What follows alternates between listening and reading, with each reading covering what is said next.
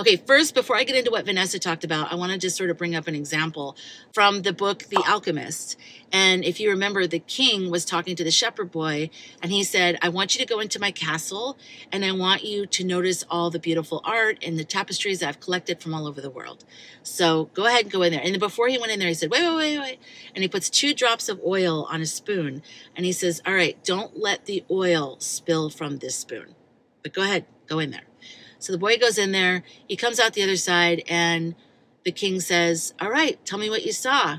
He's like, I didn't see anything. I was trying to make sure that the oil didn't spill. And the king's like, okay, go back in there. This time I really want you to look at everything. Look at the amazing art and the handmade furnishings and all this incredible stuff that's in my castle that I handpicked over the years. Go in there and look at all that. So the shepherd boy goes back in and he looks at everything. He's crazy. He's absolutely flabbergasted. Comes out the other side. He's wild with excitement. I cannot believe the beauty of what's in your castle. The most incredible art, and everything is so just tastefully collected, and it was amazing. And the king says, well, where's your oil? And he's like, oh, I don't know. I was just looking at everything. I was absorbing everything.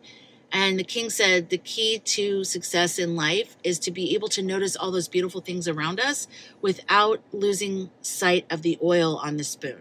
So the tapestries and art represent our love of social media, of content creation, and the oil in the spoon represents our well-being and protecting and nurturing that creative spark. Make sure, no matter how driven you get and how excited you are for a topic, that you don't let that oil drop from the spoon.